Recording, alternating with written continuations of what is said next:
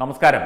Corona virus ബാധ, അതായത് COVID-19 ബാധയുടെ ആദ്യഘട്ടത്തിൽ നടത്തിയ ഒരു നിയന്ത്രണ പ്രവർത്തനമായിരുന്നു സ്കൂളുകളും കലാലയങ്ങളും അതുപോലെയുള്ള സ്ഥാപനങ്ങളും അടച്ചിടുക എന്നുള്ളത്.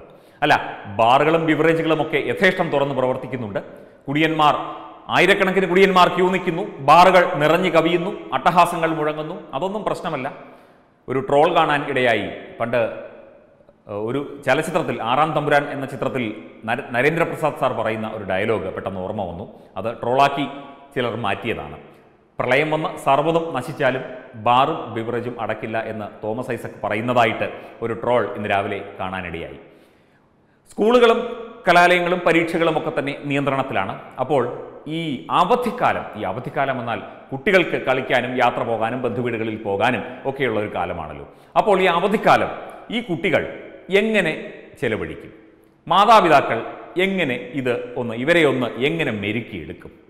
അതൊക്കെ നമുക്ക് ആലോചിക്കേണ്ട ഒരു സമയമാണ്. ഇതിനെ വളരെ പോസിറ്റീവായിട്ട്, വളരെ ധൈര്യത്തോടു കൂടി തന്നെ കുട്ടികളുമായി ഇടപഴകിക്കൊണ്ട് തന്നെ നമുക്ക് തീർച്ചയായും ഈ അവധിക്കാലം വരുമ്പോഴത്തേക്കും കുട്ടികൾക്ക് അന്യസ്ഥലങ്ങളിൽ പോകണമെന്നൊക്കെ വല്ലാതെ തോന്നും. പക്ഷേ പോകാൻ പറ്റില്ല. അപ്പോൾ വീട്ടിൽ വഴക്കുണ്ടാക്കും. ഇതൊക്കെയാണ് എല്ലാ വീടുകളിലും സംഭവിച്ചു കൊണ്ടിരിക്കുന്നത്. നമുക്ക് അവധിക്കാലവും കുട്ടികളും കൊറോണയും ഇതിനെ മൂന്നിനെയും ഒന്ന് ചേർത്ത് വെച്ച് നോക്കിയാലോ? വിദഗ്ധരുടെ അഭിപ്രായം ക്രോഡീകരിച്ചുകൊണ്ട്, അതുപോലെ തന്നെ എന്തു വേണം ഈ ഒരു അവസ്ഥയിൽ ചെയ്യാൻ എന്നൊക്കെ അന്വേഷിച്ചുകൊണ്ടാണ് ഈ വാർത്ത. ഇപ്പോൾ കുട്ടികൾ കാണുന്നതും കേൾക്കുന്നതും സംസാരിക്കുന്നതുമൊക്കെ കൊറോണയെ പറ്റിയാണ്.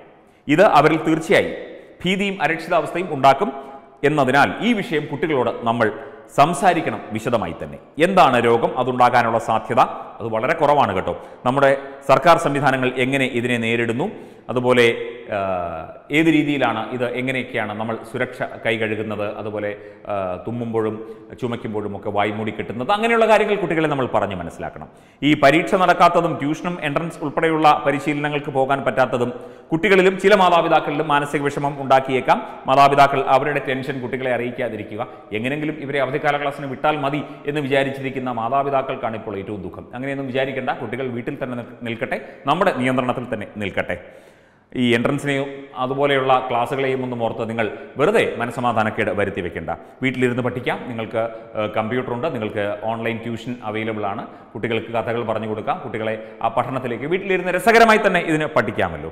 അതുപോലെ ഓൺലൈൻ ആയിട്ടുള്ള മറ്റ് പ്രാക്ടീസുകൾ, ക്വസ്റ്റ്യൻ പേപ്പർ പ്രാക്ടീസ് ചെയ്യിപ്പിക്കാം. അങ്ങനെയുള്ള കാര്യങ്ങളൊക്കെ തന്നെ ചെയ്യാം.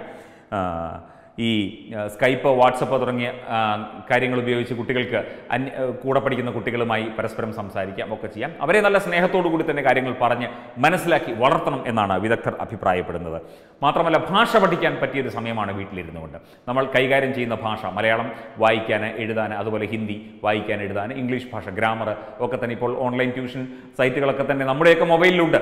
അത് കമ്പ്യൂട്ടറിലേക്ക് കൂടി, അല്ലെങ്കിൽ നമ്മൾ വീട്ടിലിരിക്കുകയാണെങ്കിൽ നമ്മളുടെ മൊബൈലിൻ്റെ സഹായത്തോടു കൂടി തന്നെ ഉച്ചാരണം, അതുപോലെ എഴുതാൻ വായിക്കാനൊക്കെ കുട്ടികളെ പഠിപ്പിക്കാം. അതൊക്കെ നല്ല കാര്യമാണ്. അവർക്ക് ടെൻഷനൊന്നും വേണ്ട. വെളിയിൽ കൊണ്ടുപോകുന്നില്ല എന്ന് മാത്രമേ ഉള്ളൂ. അവർക്ക് വീട്ടിലിരുന്നു കൊണ്ട് നല്ല എനർജറ്റിക് ആയിട്ടുള്ള കാര്യങ്ങൾ ചെയ്യാം. അതുപോലെ തന്നെ അവരുടെ സ്കിൽ ഡെവലപ്മെൻറ്റിനായിട്ടുള്ള ഗെയിമുകൾ നിങ്ങൾക്ക് മൊബൈൽ സ്കിൽ ഡെവലപ്മെൻറ്റ് ഗെയിംസ് എന്ന പ്ലേ സ്റ്റോറിൽ തപ്പി നോക്കുകയാണെങ്കിൽ കിട്ടും. അതൊക്കെ തന്നെ അവർക്കായിട്ട് കൊടുക്കാം. അല്ലാതെ ഈ സമയം കളയുന്ന ഗെയിമുകളല്ല, ശരിക്കും കുട്ടികളുടെ ബുദ്ധി വികസിക്കുന്ന ഗെയിമുകൾ, അതുപോലെ തന്നെ ചെസ്സ്, ക്യാരംസ് തുടങ്ങിയ ഗെയിമുകളുണ്ട്. അതൊക്കെ തന്നെ ഇൻസ്റ്റാൾ ചെയ്ത് കൊടുക്കാം. കുട്ടികൾ ഇരുന്ന് കളിക്കട്ടെ, കൂടെ പഠിക്കട്ടെ, വായിക്കട്ടെ, ചിരിക്കട്ടെ.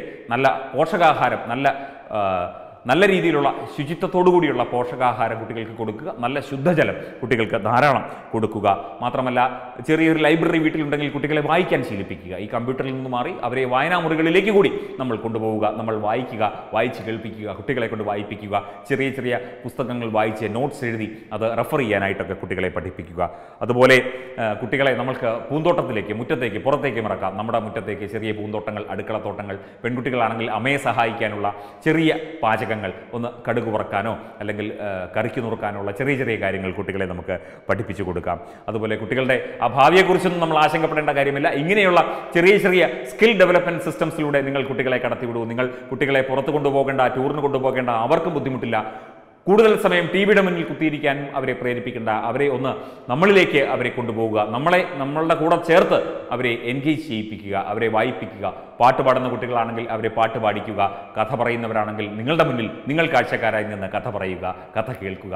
മുതിർന്നവരുമായി, ഗ്രാൻഡ് പേരൻസുമായി, മുത്തശ്ശനും മുത്തശ്ശിയുമായി കൂടുതൽ അടുത്ത് ഇടപഴകാനുള്ള അവസരം ഉണ്ടാക്കി കൊടുക്കുക. അങ്ങനെ മാത്രമല്ല, മറ്റുള്ളവരെ സഹായിക്കാനുള്ള ഞാൻ നേരത്തെ പറഞ്ഞില്ലേ, അമ്മയെ സഹായിക്കാൻ, അച്ഛനെ സഹായിക്കാനാണെങ്കിൽ പുസ്തകം അടുക്കി വെക്കാനോ മേശപ്പുറത്ത് എന്തെങ്കിലും എടുത്തു വെക്കാനോ ഒക്കെ അച്ഛനെയും കുട്ടികൾക്ക് സഹായിക്കാം. അങ്ങനെ ആ സഹായഹസ്തം കുട്ടികൾ നീട്ടുന്ന ആ രീതിയിലേക്ക് അവരുടെ മനസ്സിലേക്ക് കാര്യങ്ങൾ എത്തട്ടെ. അങ്ങനെ അവധിക്കാലം മുഴുവൻ നമുക്ക് ഈ കൊറോണയെ പറ്റി ആദ്യം പറഞ്ഞു കൊടുക്കുക. അതൊന്നും ചിന്തിക്കാതെ നല്ല എൻഗേജ്ഡായി, നല്ല ഇടപഴകി, ജനങ്ങളോട് ഇടപഴകി, നല്ല രീതിയിൽ വീട്ടിൽ നല്ല കുട്ടികളായി എല്ലാവരോടും വീട്ടിലെ അംഗങ്ങളോടൊക്കെ ഇടപഴകി നല്ല രീതിയിൽ അവർക്ക് സമൂഹവുമായി കൂടി ഇനി വരുന്ന ദിവസങ്ങളിലൊക്കെ ഈ ഒരു പ്രശ്നമൊക്കെ മാറിക്കഴിഞ്ഞാൽ ഇടപഴകുന്ന രീതിയിലേക്ക് അവരെ നമുക്ക് കൊണ്ടെത്തിക്കാം. ഈ സമ്പദ് വ്യവസ്ഥയിലും ഒരുപാട് പ്രശ്നങ്ങൾ ഉണ്ടാക്കുമെന്നാണ് പറയുന്നത്. ട്രാവൽ ആൻഡ് ടൂറിസം, അതുപോലെ തന്നെ ഒരുപാട് ടൂറിസ്റ്റ് ഡെസ്റ്റിനേഷൻസ്, ഷോപ്പുകൾ, മാളുകൾ, ഹോട്ടൽസ്, ഇതൊക്കെ തന്നെ പ്രശ്നമുണ്ട്.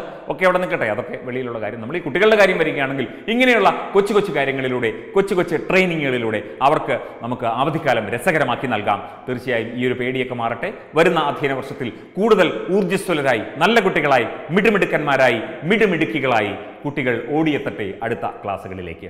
എല്ലാ കുട്ടികൾക്കും നല്ല രസകരമായ, സന്തോഷകരമായ, സുന്ദരമായ ഒരു അവധിക്കാലം നേരുകയാണ് ഞങ്ങൾ. Web desk Tatwamayi news.